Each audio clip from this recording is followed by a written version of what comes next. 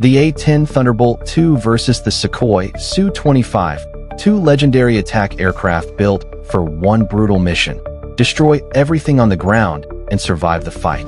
The A-10 Warthog, armed with its iconic Gu-8 Avenger 30mm cannon, can shred tanks in seconds.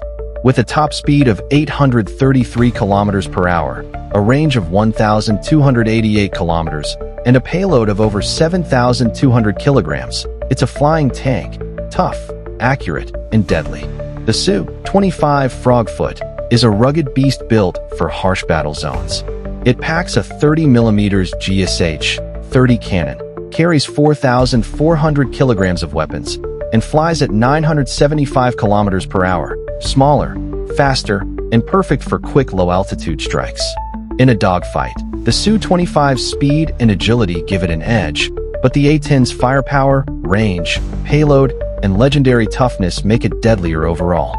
In a straight-up attack dogfight, the Su-25 may maneuver better, but the A-10's firepower and survivability crown it the real winner of this showdown.